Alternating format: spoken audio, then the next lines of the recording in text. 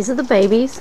They come in at night and I let them out in this pen to play during the day, and the mother's in there and she gets choice. Sometimes I have her in there and sometimes I have her running out here. I'm keeping the black one and this little grey one.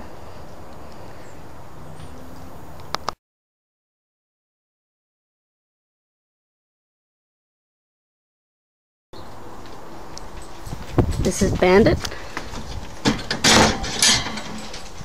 He's a mixed breed. He's the first rabbit I ever got. He's about a year and a couple months old.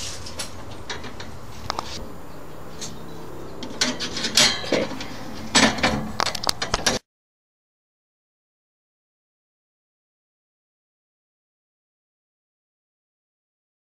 I'm building, there's my dog, Pennywise.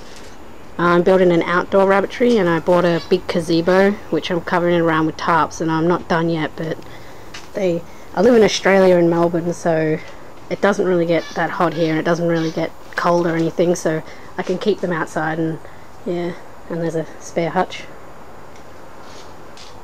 What I want to do is get lots of big dog crates. I'm thinking 36 by 36 and have them all lined up, stacked up here, so I can keep a couple rabbits there and maybe on the other side too, but I don't know yet. To the left we have Vovo, and she's a mini lock cross.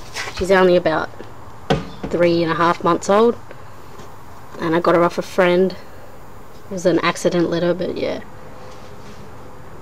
She hates being picked up, but she likes being pat on the ground, and she'll come up to me if I call her, but yeah, just scratches me if I pick her up. And then down here I have 2 of my bucks in separate cages. This is Cody.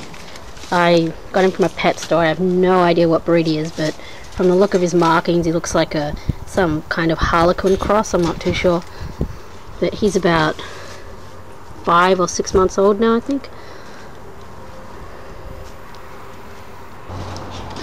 And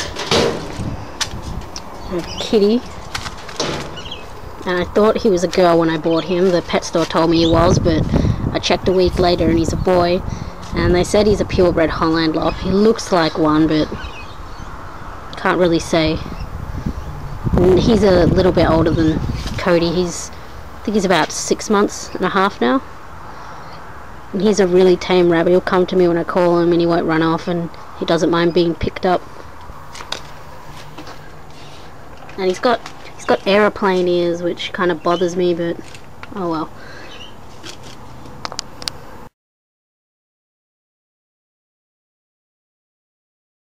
I'm hoping to breed the aeroplane ears out of him and make some full loppy Holland lops.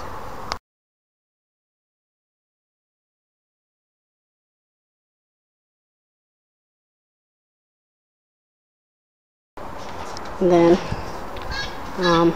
they pretty much all get rotated around from grazing on the grass and being in this. I let one out in this big area here, but